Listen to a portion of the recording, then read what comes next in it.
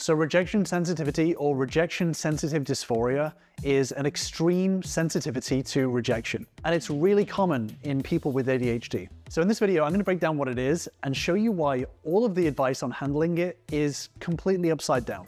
If you're new here, my name's Chris and I'm a creator with ADHD. I help fellow active brains learn the tools to finally focus, grow, and get shit done. So rejection sensitive dysphoria is when we perceive other people not valuing social connections with us.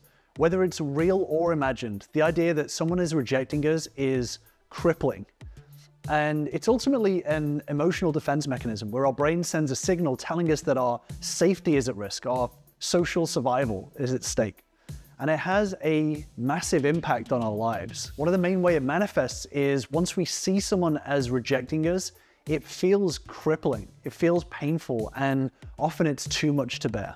The word dysphoria actually comes from ancient Greek for grief, so it's literally about a feeling of extreme anguish. And one of the things about rejection is that research shows that rejection actually brings physical pain. And when you think about all of the words that we use to describe rejection, hurt, crushed, brokenhearted, they're all pain-related words. So what causes it? Well, for people with ADHD especially, it can develop from a lifetime of doing things differently from other people. For example, parents scolding us for forgetting important things, losing friends at school, having a string of failed relationships behind us, losing confidence over time. When rejection starts to become commonplace, then it can manifest within ourselves. And it has a massive impact. Oftentimes it can lead to just trying to avoid rejection outright by simply avoiding painful situations. You know, not asking that special someone out or not speaking your opinion, hiding away from relationships.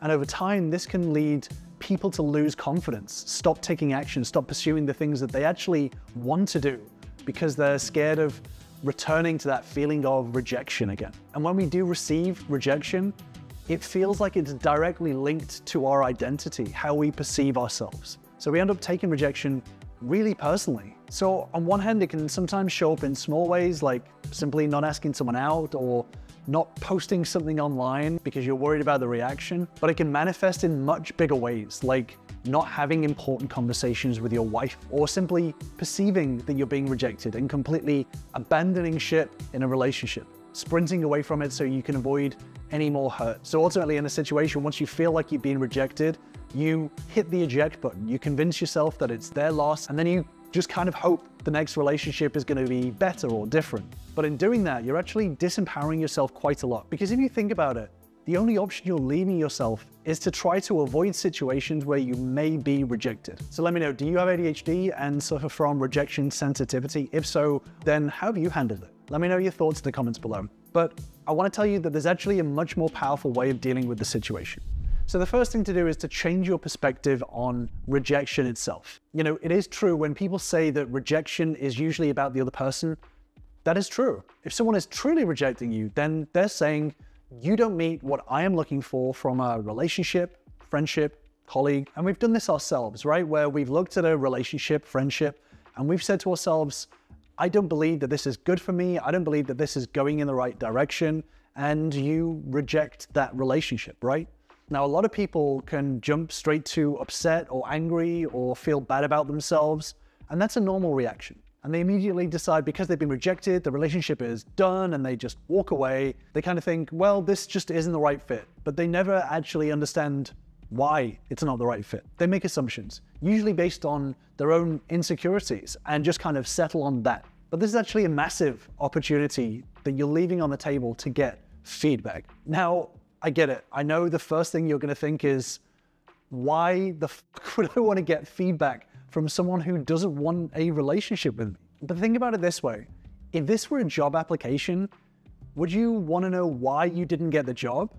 Or if you were a salesperson, would you want to know why you didn't close the deal? Why that person didn't buy the car that you were selling or the computer, whatever it is? Getting data, getting information, feedback itself is so valuable. And so many people leave it on the table. So let's just break this down. So rejection can be an opportunity to build understanding into the other person, taking the time to listen to what happened, their thoughts, their feelings, everything. walking away doesn't give them that opportunity. You know, walking away from a relationship is understandable, but leaning in and giving them the chance to fully express all of their thoughts, all of their worries, their disappointments, the way that they saw the relationship going, it can be really validating to give that to the other person. But on top of that, it can also be an opportunity to look at your own blind spots. Find out where your weaknesses are, your patterns are, the places where you can grow yourself. If you're simply walking away from rejection, then you don't get the opportunity to learn that. And this is crucial, especially for people who have been diagnosed with ADHD as an adult. Growing this external self-awareness and understanding more about how others see you rather than how you think they see you or how you hope they see you. This can help you learn more about where your blind spots are, where your weaknesses are, where the places are that you can improve your skills, your internals, etc. Understanding more about how others see you is a crucial life skill that sometimes we can leave on the table when it comes to adult ADHD. So if you ask anyone, do you think you know what other people think of you and how people see you? They'll say, yeah, I know that. But then when it comes to feedback, when it comes to rejection, then the rug is pulled from underneath them. They don't understand it and they just sort of throw their hands up in the air. So while a lot of people think that they know how other people perceive them, when it comes to direct feedback, oftentimes they can be shocked by it. So developing this external self-awareness is actually a really, really crucial skill. If you want to learn more about how much our internals, as much as the external affects our ADHD in general, and build yourself a thriving ADHD life just like our other Ultranormal members, then I invite you to join our free focus bootcamp, where I show you the system that's helped me and other members learn to thrive with their ADHD. If you want to join us, I'll leave the link in the description down below. So, and then just simply walking away from rejection, you miss out on the opportunity to truly come together with a solution that can work for both of you. Think about it this way, if you don't really take the time to understand what the other person wants, and you don't truly understand yourself and your own blind spots, then you haven't really got a good shot to come up with a solution that could work for both of you. You know, again, think about it this way. If you don't know them and you don't really know yourself, then are you really in a position to work together to come up with a solution? And that's the thing. A lot of advice simply talks about reminding yourself that it's somebody else's opinion and to just hope for a better outcome next time. But if you think about it, if you take the time to lean in to rejection, to lean in to getting negative feedback, then you're not only doing something for yourself, but you're also doing something for the other person too. Leaning into it can be valuable not only to the other person, but also to yourself as well, and potentially lead to a much stronger solution for both of you, which means that you don't necessarily have to walk away from the relationship. And that's the thing with ADHD, is that we can jump ship so early when it comes to rejection to try to avoid pain, but it leaves us in a very, very weak position because all we're doing is hoping the rejection doesn't happen again. But the reality is that rejection, feedback, negative feelings from other people is all around us. So we're really disempowering ourselves by trying to walk away from rejection and not leaning into it. So in leaning into rejection, you're in a much stronger position than you are from walking away from it, long-term and short-term. So if you want more skills, tips, and strategies for working with your ADHD, then make sure you subscribe to the channel. Thank you as always, and with that, I will see you in the next video.